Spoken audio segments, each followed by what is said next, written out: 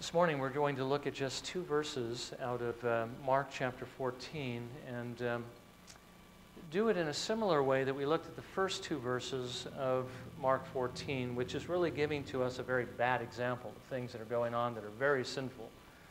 As our Lord Jesus Christ is being betrayed into the hands of wicked men in order that he might be crucified, we know that that's the Lord's doing, and that he was doing that in order to save many people. Without the crucifixion of Christ, without his betrayal to the Jews and to the Romans, we would not be saved. So we know this is a part of God's plan, but we also know that that doesn't exonerate these from doing what it is they're doing. What they're doing is incredibly evil, and the Lord was going to judge them for it. But again, recognize that that is the character of sin, which is why we should hate it so much. Not just the great sins of betraying Jesus Christ into the hands of wicked men, but even the small sins, any of which are an infinite offense against God. We should hate all sin and turn from all sin. So let's look at this example in Mark chapter 14, verses 10 and 11. Then Judas Iscariot, who was one of the 12, went off to the chief priests in order to betray him to them. They were glad when they heard this and promised to give him money. And he began seeking how to betray him at an opportune time. Again, we've heard this many times. We know this went on, but again, recognize the evil that is involved in this.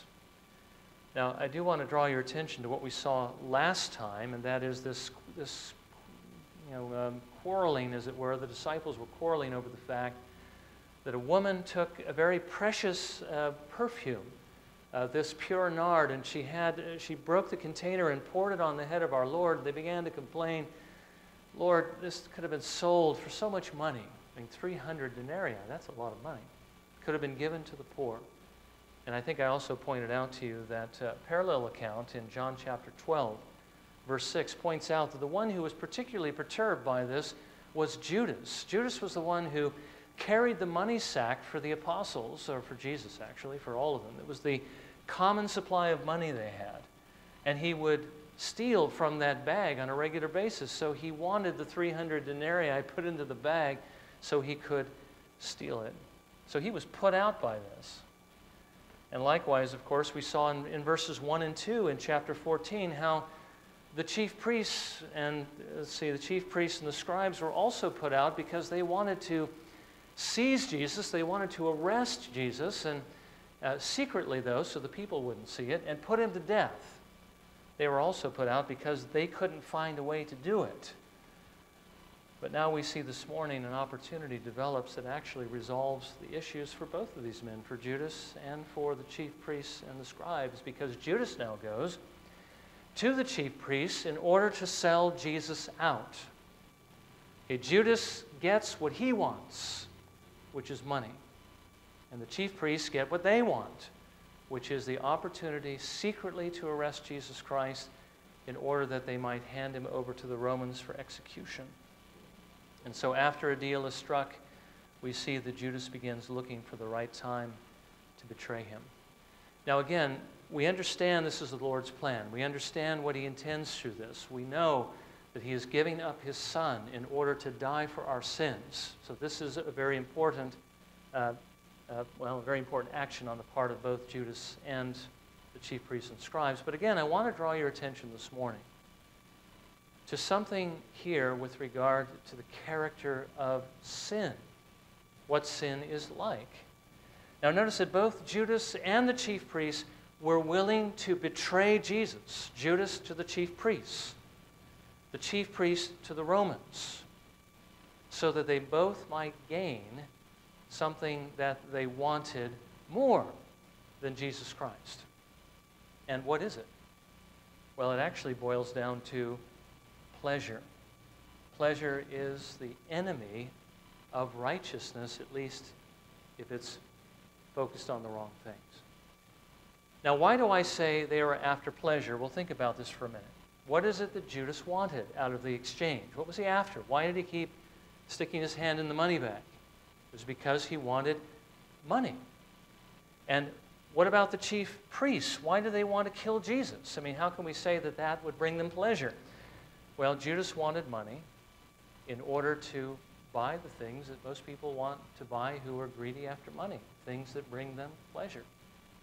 And why were the chief priests wanting to hand Jesus over to the Roman authorities? Is it because they took delight in seeing people suffer and die? Not necessarily. But it's because they knew that Jesus threatened their position and their authority. Jesus was becoming increasingly popular. The hearts of the people were being drawn out after him. And if that continued, the Romans would come in and put an end to it. At the same time, Israel would lose their position as a nation before the Romans, and the chief priests would lose all their affluence, all their authority, all of their clout with the people, and their comfortable living. So as a matter of fact, both Judas and the chief priests were willing to betray Jesus for the sake of their own personal pleasure. They wanted something more than him. Now, one more thing I just want to note regarding this. I mean, let's consider who it is that's doing this, as we did before. I mean, who is Judas? Judas is a disciple. Judas is more than a disciple. Judas is actually numbered with the 12 apostles. This was one who actually went out and preached the gospel. This is somebody who went out and did miracles. This is somebody who heard the ministry of the Lord for 3.5 years. He was one of Jesus' disciples, again, one of his apostles, and then consider who the chief priests are. These are the ones who actually led Israel in the worship of God. They were the ones who would make sacrifices on behalf of Israel, the ones who would pray to God on behalf of Israel. They were the ones who would minister God's word to God's people. They were the ministers of Israel. I only bring that or say that to point out that sin is found not only outside the church, sin is found inside the church, even among those who are numbered with our Lord Jesus Christ. And I don't think that I need to remind you this morning, although I think I already have, that it's found in those who are converted as well as the unconverted. This sin, this betrayal, this disloyalty for the sake of pleasure is actually in our hearts as it was in their hearts, although there is a difference, of course, we're going to want to see. But the fact that it's there means that we need to be careful. We need to watch our hearts and guard our hearts. Now, this morning, what I'd like to do is consider two things from this. First of all, what sin does. Sin moves us to betray Jesus, to be disloyal to him. But secondly, what we can do to fight against sin. Now, first of all, let's consider what sin does. It moves us to betray Jesus. You know, there's a very simple definition of sin in Scripture by the Apostle John in his first letter. He says, sin is lawlessness. Sin is that which is opposed to God. It is opposed to his holiness, to his holy standard, to his law. Now, let's think about what that means. The Bible tells us that the law of God is actually fulfilled by one thing. And I hope you know what that is by now, because we've placed a lot of emphasis on that. And that is love. Well, sin is opposed to the law. The law is fulfilled by love. So what is sin? Sin is actually hatred of what is good. It's the opposite of love. Okay? It is hatred of all that is good. It is hatred of God. It is hatred even of those who belong to him. Now, since this is what sin is like, it really shouldn't surprise us that it moves those who have it in their hearts to betray Jesus. Because Jesus is, after all, good. He is God in human flesh. He is perfectly holy. How is sin going to react to somebody who is perfectly holy? Well, it's going to betray him.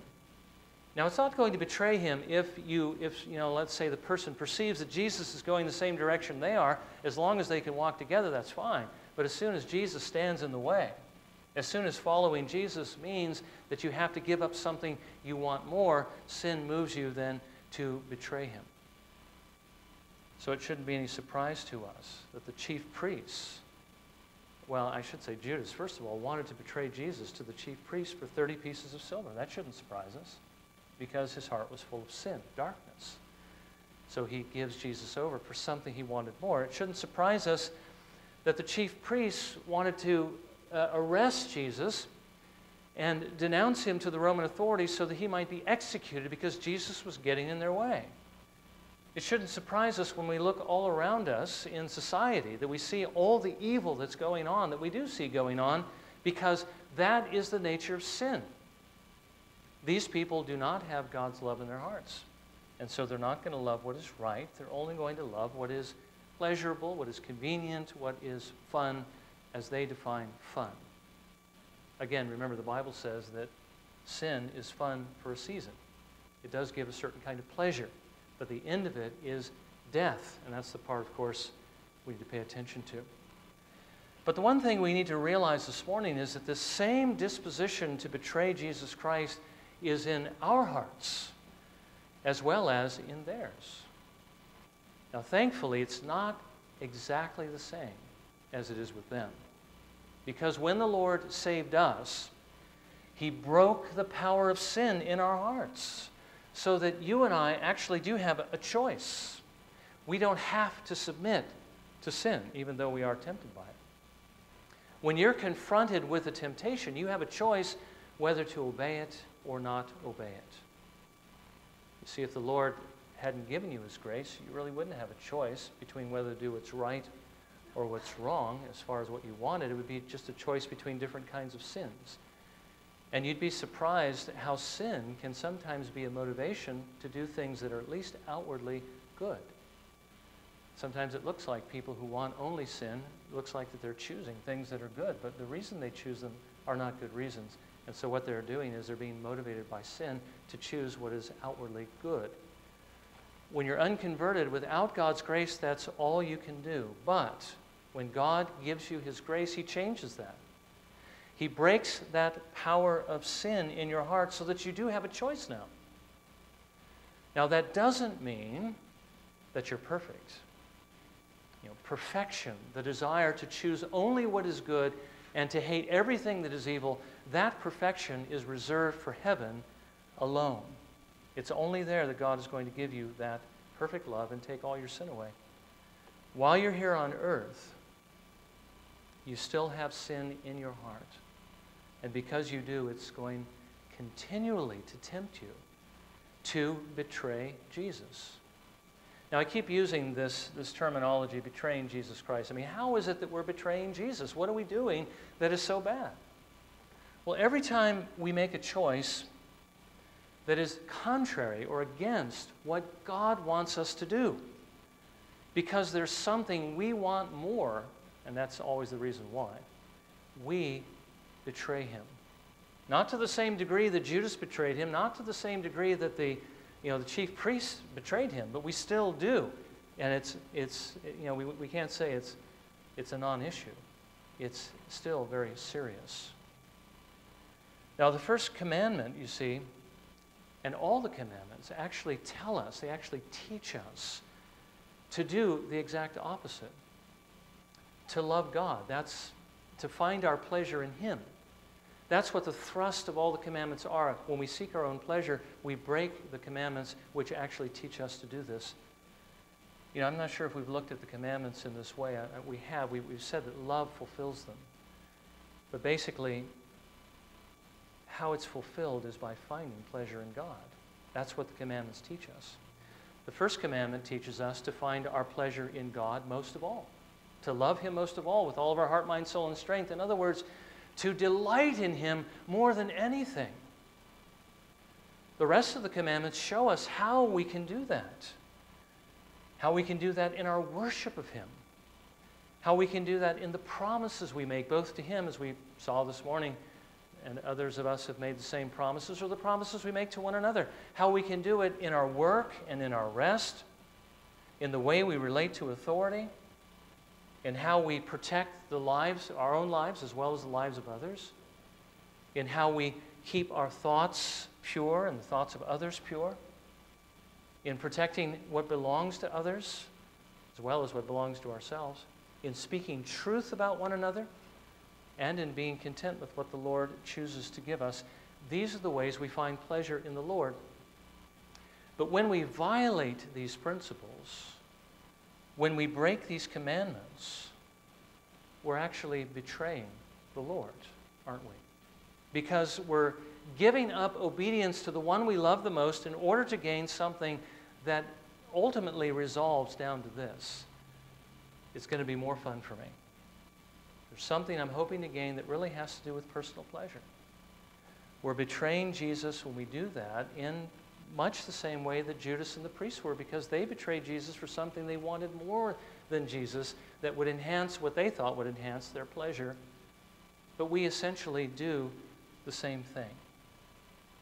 Let me just, again, apply this perhaps, or at least give some examples of how we might do this.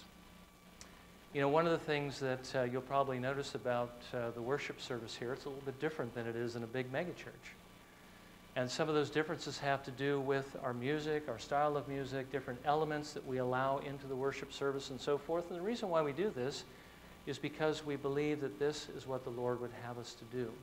The worship service is to give glory and honor to Him, and it's not to entertain people. So then, if you join yourself with a church that actually has the kind of worship that's more, let's say, entertainment-oriented, why would you do that? Especially if you knew that God wanted something that reflected more the beauty of His holiness and truth, and where we did just the things that God commands. Well, the only reason why we might do something like that is because we have more fun over there. It's more enjoyable. I don't know how many people I've talked to in my life who, when you ask them, well, how do you like that church? They say, well, I love that church. I love the worship. And what they mean by that is the music is great. I love the music. Well, I mean, music shouldn't be boring, but it shouldn't be overpowering. It shouldn't be just a matter of things that we do in order to draw people. The music we use should basically underlie the lyrics or the words that we are lifting to the Lord. It should help us worship the Lord. It shouldn't just stir us up emotionally. It should stir our affections, but it's not meant to get us, worked up the way that we often get worked up. I mean, because how do you, people, well, you know that people use music a lot as a stimulant. They're plugged in all the time. They're listening because it kind of gives them, the drive that they need to do things. It's like a drug. And churches can use music like a drug to draw people, but that's not why we use the music we use, or why we should. We should do what we do to honor the Lord.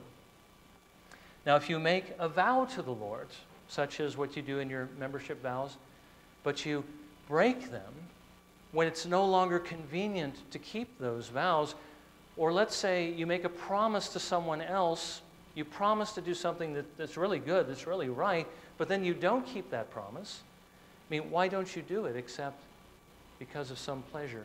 But when you do it, aren't you betraying Jesus? I mean, if you make a promise, doesn't He expect you to keep it? And when you take a vow before the Lord, that's something He does expect you to do.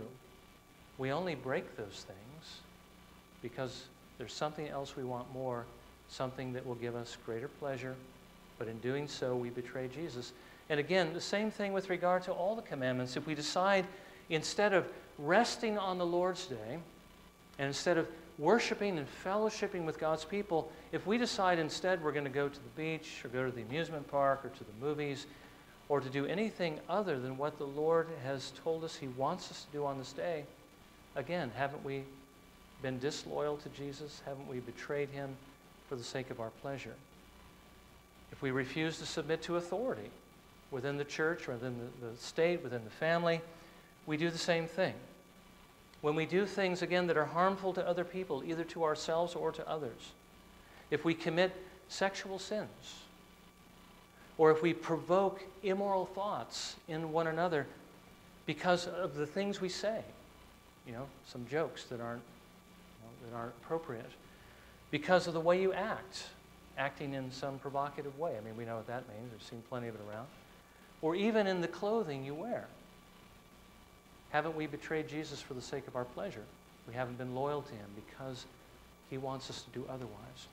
If you take something that doesn't belong to you, even if you steal time for your employers by taking too long of a break, or if you say things about other people that aren't true to injure them or their reputation or to make yourself look better, if you're not happy with what the Lord has given to you or what He's decided to give to others, haven't you been disloyal to Jesus?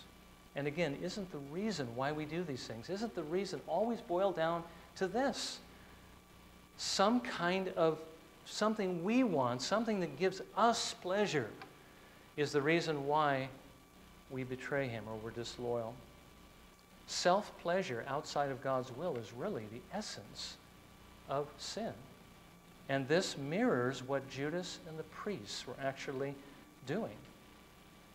Now, I hope you can see how evil sin is, because it betrays the Lord Jesus Christ for the sake of our own pleasure. So I hope we get a good idea of what it is they were doing, what it is that's in our hearts. I mean, isn't that in our hearts to do these things? Because we want something other than that that's going to make us, we think, happier.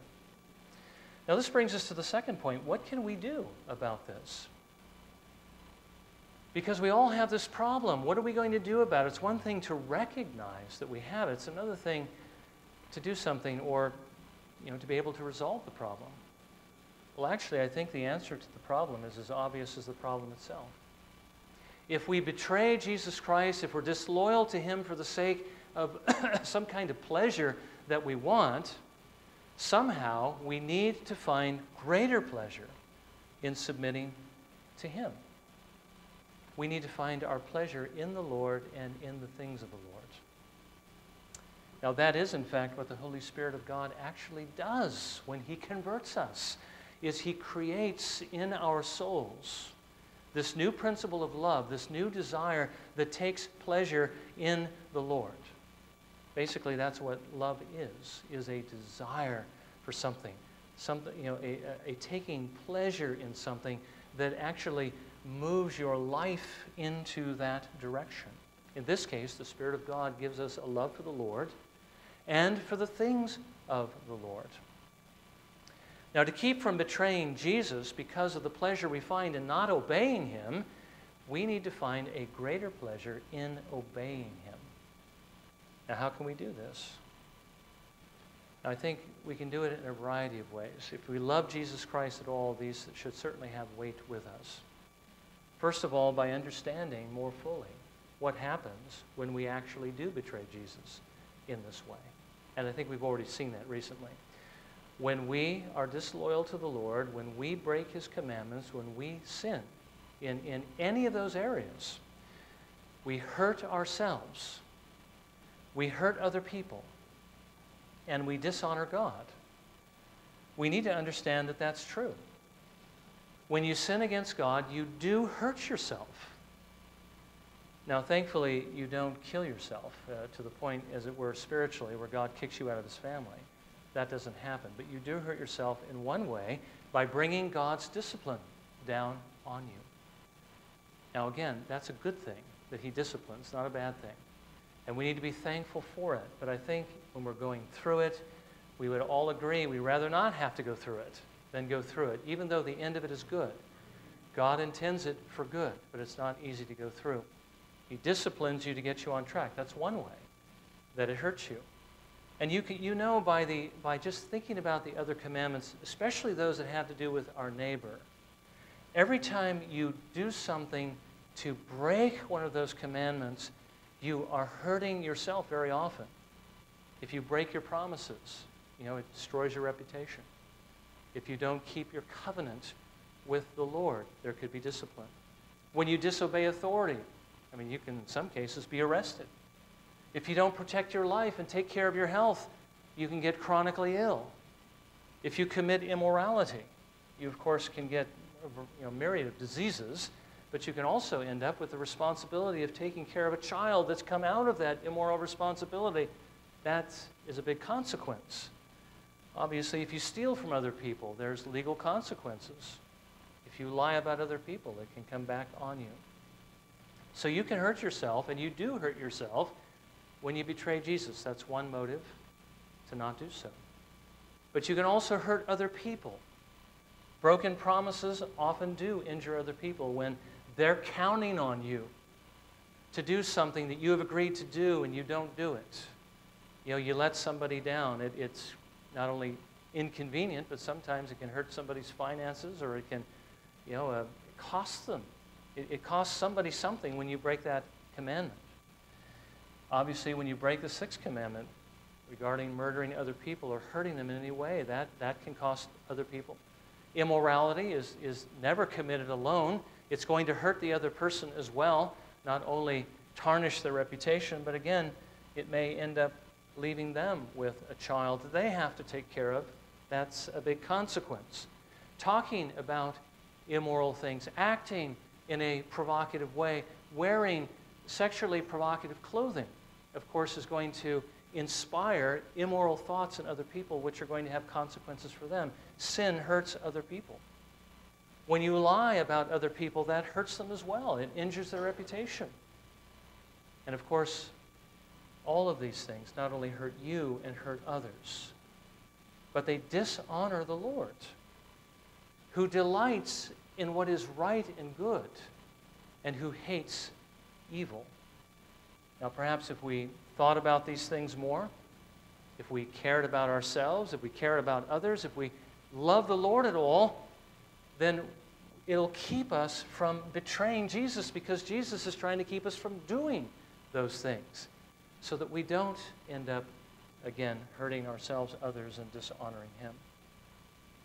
Now, the other thing we can do, or at least one other thing we can do to fortify ourselves against sin, is to increase our love for God. I think that's something we know very well.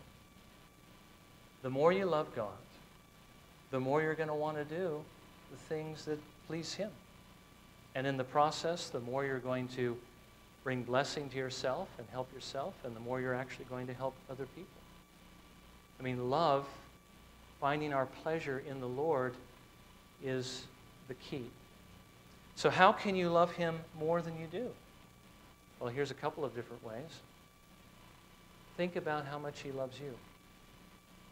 Think about what you were like apart from the Lord Jesus Christ. Think about your sinful condition and how you hated your heart as well. Think about where you were headed, to hell. And think about the fact that God gave His Son in order to save you, His only begotten Son, to obey for you and to die on the cross for you, to take God's wrath upon Himself on the cross so that you could actually be set free from sin. Think about the love of the Father giving His Son. Think about the Son giving Himself for you in this way. Think about the Holy Spirit dwelling in your hearts, the love of God itself in your heart to stir you up to this love. If you think about these things, it can help you love the Lord more. Meditate on His love, which is infinite. Of course, you can use the means of grace more than you do. Read the Word of God. Listen to it preached. Receive what is being said. As I'm saying these things, we're all having different responses to it. Some of us are listening, and we're saying, amen, that's right, I'm going to do that, and maybe we're even making notes, okay? Others of you are like, well, I do that, or that's not important, or maybe you haven't even heard what I've said. But receive that word. If what is being communicated from the pulpit reflects what the Lord actually says in His Word, then these are the words of Jesus Christ that are coming to you. You need to receive that. Pray in all things. Pray everywhere. Pray at all times. Seek the Lord for that love. Receive the sacraments. They're a means to get more of this holy love. And as the author to the Hebrews reminds us, don't forget, do not forsake the assembling of yourselves together. Do not forsake the fellowship of the saints, because the Spirit of God is present. The gifts are in operation. Our love for one another encourages and inspires one another to love the Lord more. Use the means of grace more. And then finally, stop quenching that love you have by compromising with sin. The more you betray Jesus, the more you are disloyal to Jesus and give in to sin for your own personal carnal pleasure, the less you will desire the Lord and the things of the Lord. It is a vicious circle. The more we give into those things, the less we'll love the Lord, but it can become a virtuous circle by giving in to the things that the Lord wants us to do. It will build us up in love. So there are things that can be done. Recognize that sin is still in your heart, even if you are a believer. Realize its character. It's evil. It hates what is right. It betrays Jesus. And it betrays him. I mean, it gives up basically infinite love and riches, of spiritual riches, for whatever that little pleasure may be that you're giving it up for. You're giving up, something of infinite value for something that is less than nothing, something that is negative value. Don't betray Jesus. Realize that it's there, and realize there's something you can do about it. You can put that sin to death, and that's what the Lord calls us to do in these different ways. Now let me just close in saying this, that if you've never trusted the Lord Jesus Christ, if you've never come to him and received him as your Lord and Savior and rested on him and what he has done to save you from your sins, if you haven't done that, then you still have exactly the same kind of heart that Judas and the chief priests had. I mean, there's no difference between your heart and theirs. And you are not going to be able to keep yourselves from betraying the Lord Jesus Christ for these things that are infinitely less valuable and infinitely less important unless you first turn to him in faith and ask him to change your heart and to make you willing and able to do that. Now, if that's your situation this morning, this text calls you to come to him, to trust him to take away your sins, and to give you a heart that takes pleasure in him so that you can begin to do the right things, which will actually end up in much greater treasure for you than the things that you keep betraying Jesus for. You keep betraying Jesus. The Lord says you're actually accumulating for yourself a treasure of wrath. We wouldn't actually call it a treasure, would we? But it's all going to fall on you on that final day, and it's going to push you down into hell forever. You have to turn from that betrayal and trust in Jesus, and if you do, he will give you a heart that will take delight in him, and you'll begin storing up, as it were, a treasure that you will be able to keep forever in heaven, a treasure of perfect happiness, joy, and love in the presence of an infinitely loving being who is God and, of course, his Son, the Lord Jesus Christ. So may the Lord help us then to fight against these things, and may he also give us grace that if we don't know him, that we might turn to him this morning and trust in him and be saved. Well, let's bow for a moment of prayer, and let's ask the Lord to apply his word to our hearts.